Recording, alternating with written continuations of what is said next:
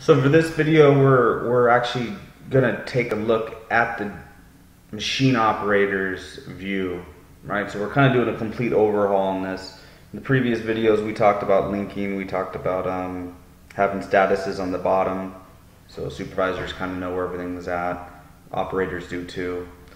But now we want to dig into actually what their page looks like when they click it. So hold on a second here. So what we're actually going to eliminate is this entire page, this whole job info. We can keep it here. We can get rid of it. It's okay. Actually, I don't mind if we keep it here. That's fine. But they're never going to open it. They're never ever going to open this page. Everything's going to come here. So we'll go step by step right now. I also have a page I think that I can, or an email that I could send digitally that'll maybe clarify this even more. I don't think it will. This is probably as clear as we can get it. But the very first thing we're going to have is, instead of having rewinder instructions right here, verify diameter, we're going to take that off, right? And we're going to replace it with customer name, order number, and job number.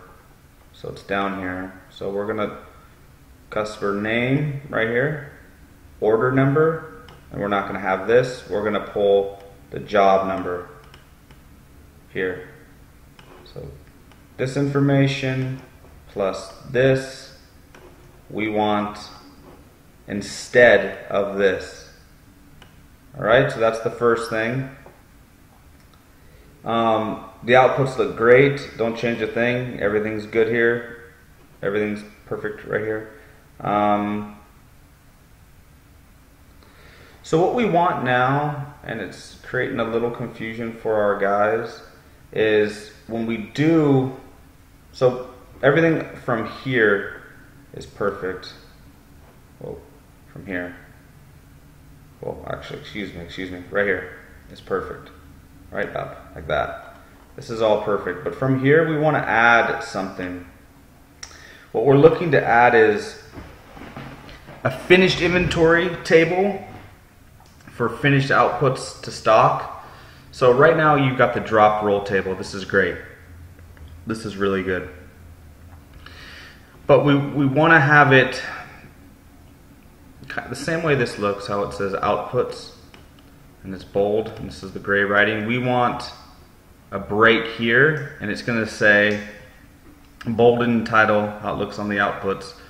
It's going to change from added drop rolls below.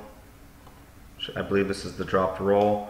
It's going to say add dropped rolls or finished inventory below. So it actually doesn't do it here, but in here you can see it does, right? So you just didn't have the black typing here, but we're going to add to it anyway. So we're going to have a break. It's going to say again, add dropped rolls or finished inventory below, right here. Then you're going to have two tables. So the one table is obviously going to be your dropped roll. It's going to say this exact same thing, maybe master roll output or dropped roll output, however you want to say it. And there's going to be another table similar to this that's going to have your finished inventory, right? So the gray writing there would say finished inventory. Finished inventory, yeah, that's all it's going to say. Or finished outputs to stock. Actually, I like that better. Finished outputs to stock. Excuse me, I have it written down here. Hard to read it and do this at the same time.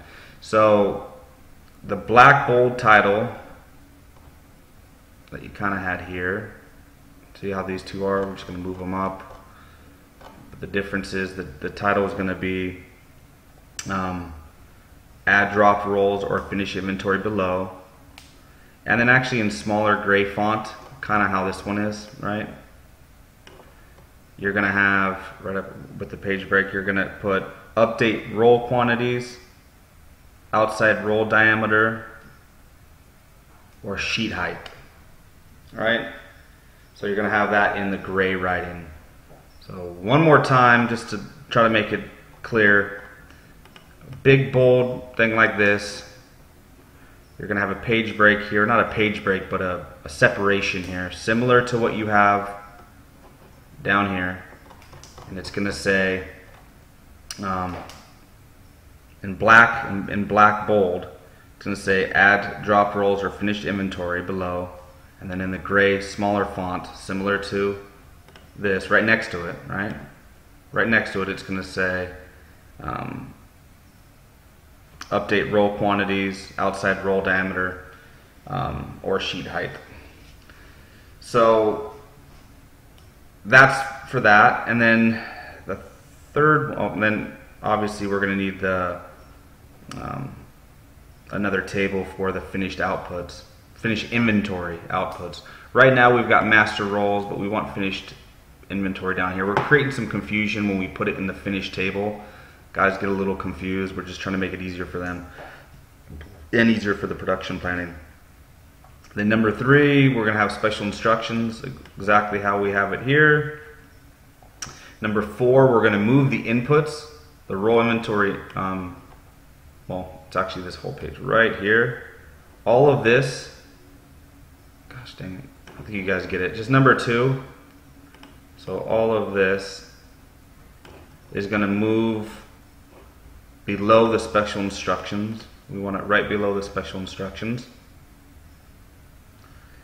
And then at the bottom of the page, it's going to remain the same. So you're still going to have job stat. I mean, you're still going to have all this. And you're going to be able to submit. I'm already in this job, so I can't do it, or it's already in progress. But this bottom part's not going to change. So number 1, and actually, if you could label, like put number 1 on this, this would be great. Number 1 would be outputs.